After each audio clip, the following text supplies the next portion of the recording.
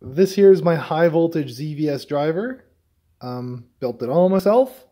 Runs off full rectified mains, so roughly 160 volt DC. It's got a low voltage turn on switch and a high voltage push button switch.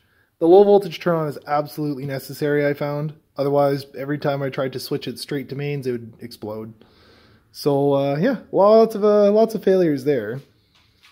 The coil itself and this beautiful enclosure which I built were very difficult to make, especially this high voltage secondary. I found the segmented bobbins is definitely the way to go with this kind of stuff. There's not any arcing in between layers that I've had, and I'm spitting out roughly 80,000 volts from this, so it's pretty good. Only issue I had was that when you hit the high voltage button, these thin 30 gauge wires which are coming out to some bolts here that I encased in hot glue and PVC fittings, they would actually get drawn in, and you can see over here there's that arc where it formed, and luckily it didn't destroy the coil, because I think I would have cried if it did.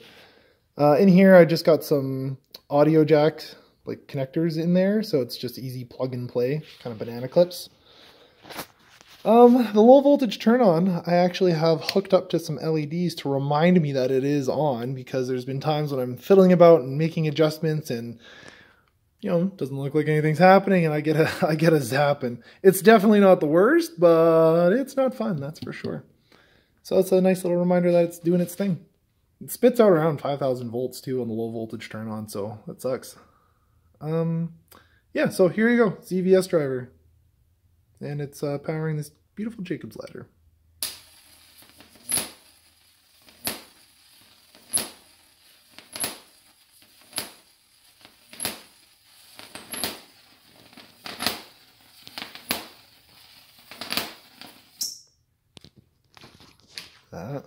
Turn that off.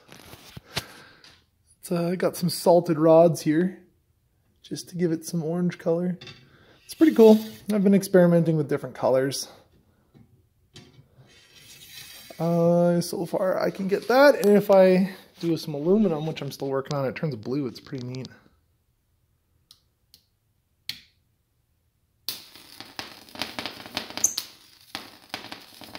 That has a harder time, it kind of sticks. That's a good one.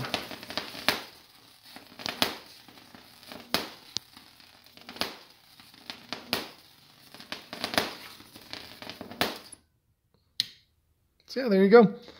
And I have the amp meter hooked up here, my voltmeter really, just to show you the peak current that this thing can draw.